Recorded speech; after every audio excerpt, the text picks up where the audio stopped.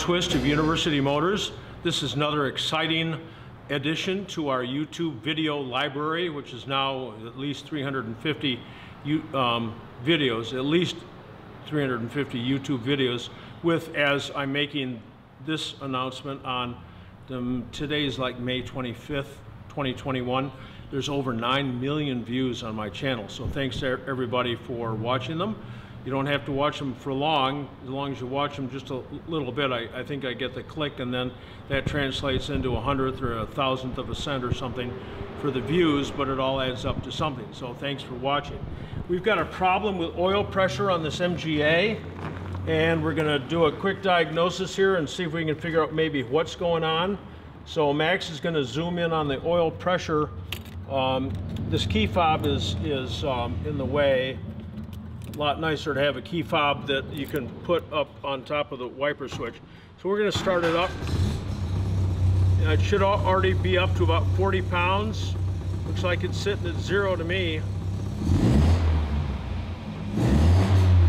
So we can get it up to 20.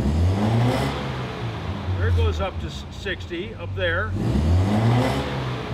But it should go up to 60 pounds.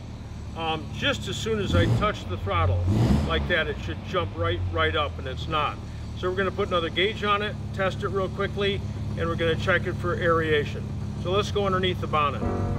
So here we are underneath the bonnet within the cup. It's a lot nicer, a lot easier to use a glass jar when we're looking for aeration. But here's our hose that comes off the engine. So we're going to take him loose, and we're just going to let him vent into here as soon as we start up the car. Key is on, and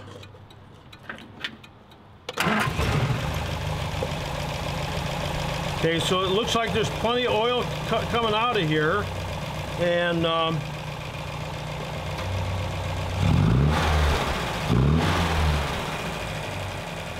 geez,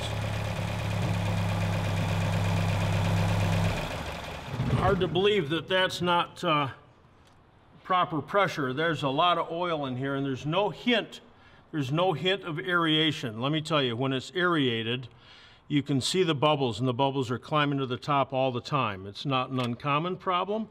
So anyway, we're going to just take another gauge here that doesn't work very well. I've got to tap it to get the thing back to 0, but we're just going to check the gauge here. And these gauges are not made to hook onto these hoses, but usually, he says with great confidence, usually I can get them to stick on there just enough to start to get a reading. But no, since no good deed goes unpunished, the nut here is not long enough on this new oil pressure line to fit there, so we don't know if the gauge is bad. The rule is oil pressure gauges never go bad.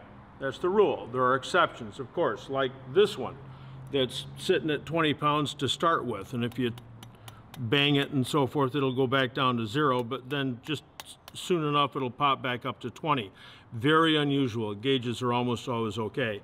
So that's the only way I've got it testing this, using an original pressure gauge, but I've got another pressure gauge. Let's try that. Here we are with another gauge fixed up here, so we're going to start the car up and see what happens. Easy for me to say. See what happens with our oil pressure. And it would appear as though we've got a problem here, because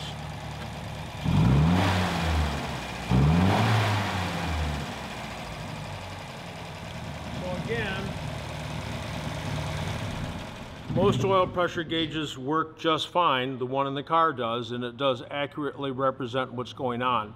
So we've got oil pressure so low in this engine that it's not safe to drive the engine without fear of some kind of damage, because there's not enough oil pressure getting to the connecting rods and the main bearings at you know, we just got done driving it around, you know, at like 20 miles an hour or something, but at 20 miles an hour, you should have 60 pounds on the gauge, absolutely. So what's wrong here? Not the oil pressure relief valve, because the owner's already changed that. So now we've got like what, there's a problem with the oil pump. That's why I checked for aeration. You can tear the gasket or have a problem, especially on an MGB, and you can get air up inside there, and once the air is in there, then that compresses. So that's not our issue. So what is? You don't know until you drop the sump. Tedious on an MGA, but you got to drop the sump, take the oil pump out, check the clearances and see if that's okay, and then drop a couple of the bearings and see what's going on there.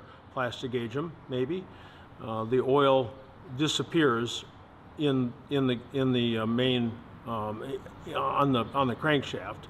It doesn't usually disappear someplace else. You can lose it at the camshaft. There's some really weird things that happen, but just generally speaking, and probably on this one, there's some problem with the rod main bearings. So anyway, we'll let you know how this works out. Eventually, it might be 80 videos from now, who knows. Again, thanks for watching, and we look forward to seeing you at one of the Zoom sessions or at one of the MG events throughout the summer. I try to post on my website where I'll be, what I'm doing, and you can come see me do my rolling road tech or come to some dry, erudite presentation about the TDTF workshop manual, and who knows. Anyway, thank you very much. Until then, safety fast.